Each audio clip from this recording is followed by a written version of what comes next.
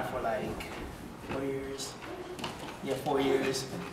Well, last year, this year, I accomplished a whole lot. I graduated in June.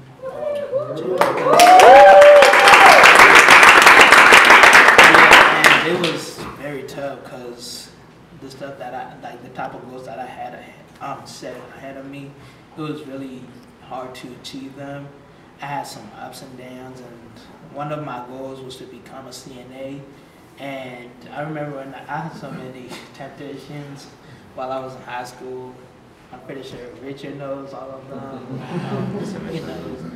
But I got my CNA license, and yeah, and I'm planning to go to, excuse me, I'll be going to PVCC and then transferring to a 4-year college, hopefully JMU or maybe UVA, I don't know.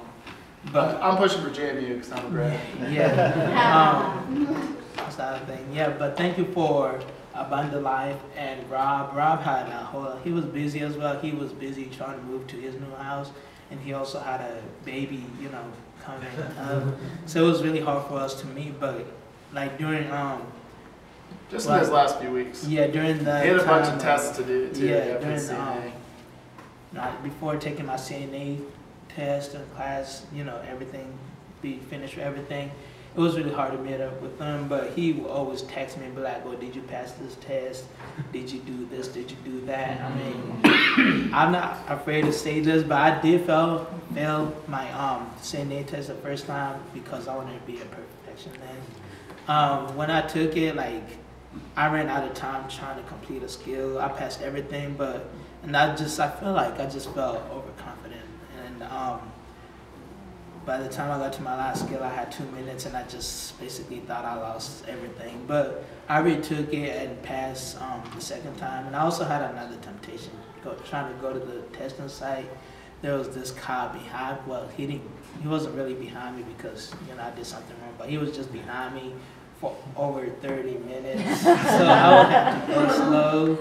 And I thought I was going to be late because when I failed the first time, we contested as a K-Tech, because K-Tech, they needed more than 5 people to test in that area. But when I went to, I think was it Gardnersville?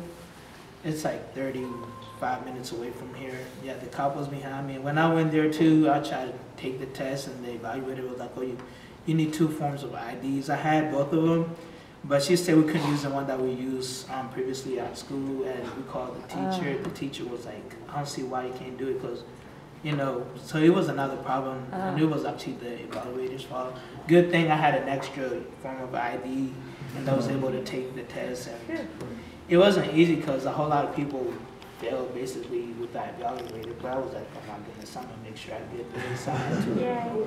Yeah, but thank you for everybody who supported me, and yeah, I talk a lot, but yeah, Emax is a really hard worker, and we could only really meet up 1 day a week because he needed to study, and then he also used to do the drive-thru at Wendy's, but he's done.